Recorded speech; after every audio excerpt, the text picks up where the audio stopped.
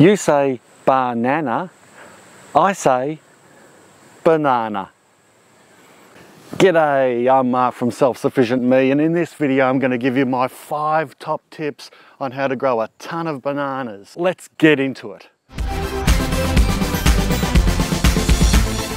Once you taste a banana that has been allowed to fully sweeten and draw those nutrients, goodness and sugars from the plant, you will never forget that experience.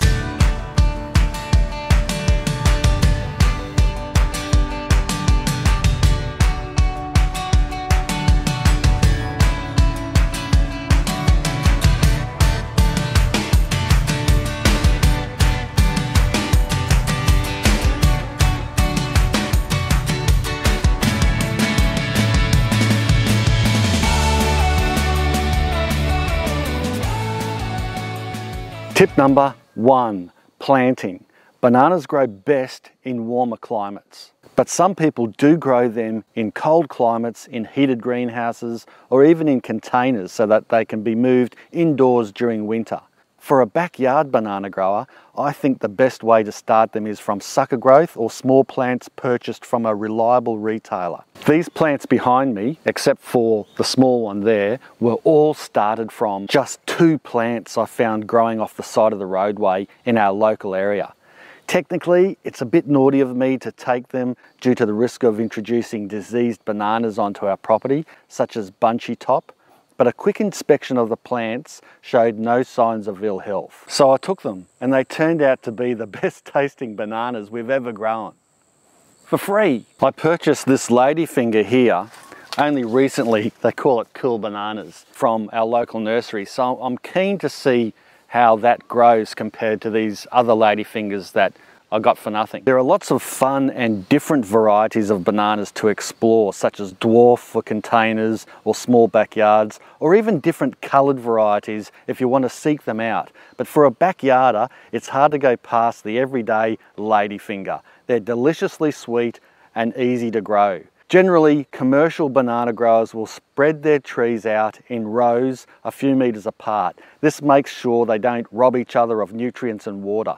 It also makes it easier to manage from a farming perspective. However, I like to grow our bananas in groups because it saves space, is easier for me to manage, and I just reckon a bunch of banana plants looks great in the backyard. Banana plants produce suckers, which are clones from the original plant grown from its rhizome or root system. These suckers can be dug away from the mother plant to be regrown elsewhere.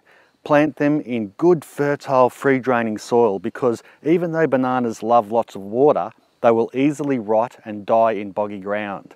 Dig a hole and plant them just like any other fruit tree, and pretty soon you'll not only have bananas, but you'll also have new plants popping up to replace the old ones. Hey, did you know that bananas are a distant relative of ginger?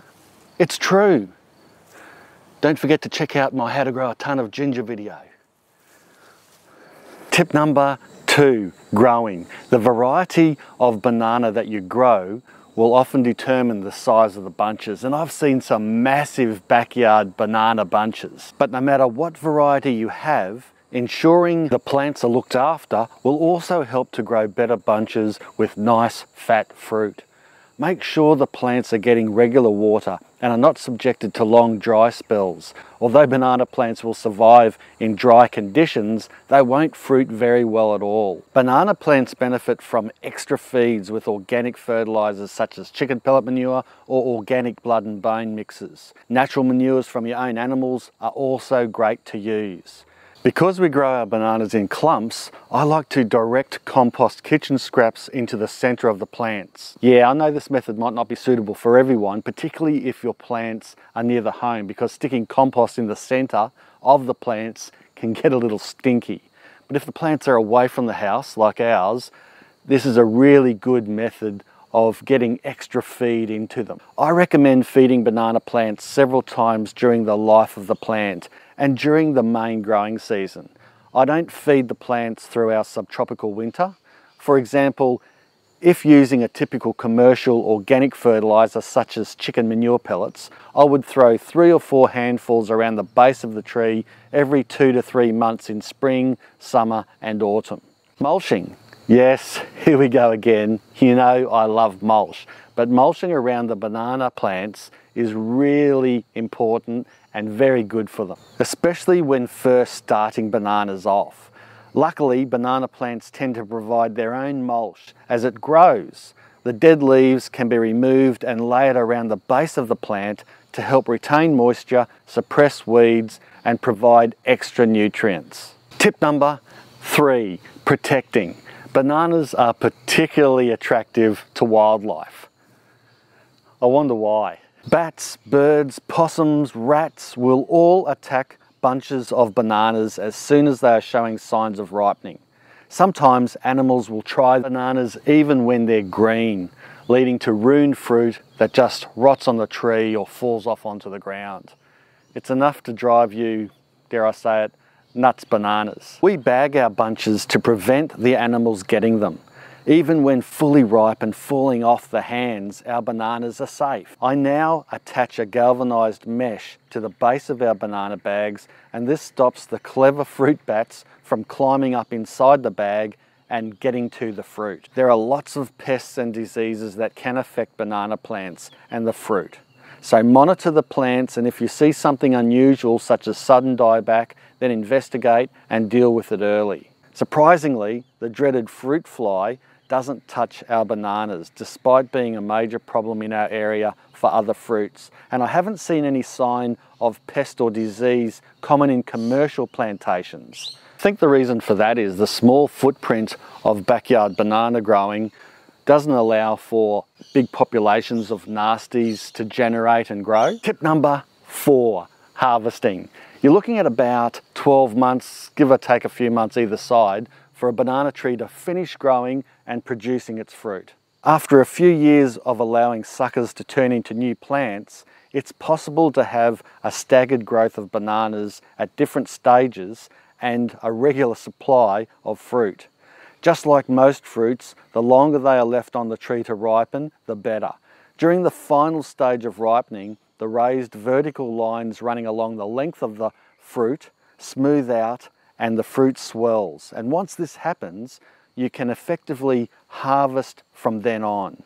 There's a popular myth going around online that I've read a few times, people saying that bananas left to ripen on the tree fully aren't as sweet and they lack a good texture. The only reason I can think of why this would be promulgated is as a misinformation to justify the artificial ripening of supermarket bananas. Regardless, I can categorically say that bananas left to ripen on the tree or close to it are definitely better than anything picked really early. Having said that, there might be reasons why backyard bananas are harvested before they are fully ripe, such as storm damage or pests targeting the fruit. Therefore, it's inevitable that some hands of bananas might be at various stages of ripening when you do harvest the bunch anyway. So just eat the ripest first, and then the rest can be left to ripen on the kitchen bench. Personally, I don't go through the trouble of harvesting a hand at a time off the plant. I remove the full bunch once I see them ripening, and sometimes I forget altogether until they're falling literally off the stalk.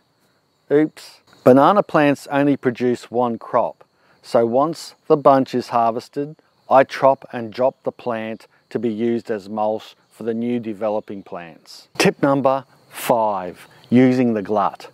A glut of bananas or too many bananas is never a terrible thing.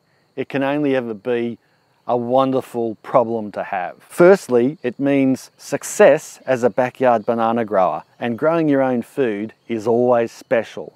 Secondly, it's a good excuse to overeat on one of the most famous, nutritious and delicious fruits known to man. And thirdly, it's an opportunity to use your glut of produce in many ways.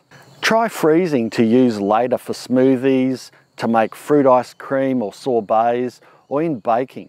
Dehydrate them into banana chips and dust them with cinnamon for extra flavour. make them into fruit leather rolls. How would you use a glut of bananas? Write your suggestions and tips in the comments section below so that we can all have a good read and learn from it. And that's it. Those were my 5 top tips on growing a ton of bananas. Planting, growing, protecting, harvesting, and using the glut. Practice these things and you'll be growing a ton of cool bananas just like I can. Don't forget to subscribe if you haven't already, and give us a big fat ladyfingers thumbs up. I'm also on Patreon if you'd like to support me there. Thanks a lot for watching. Bye for now. Oh, what the heck. I might as well eat this. What a way to finish a video.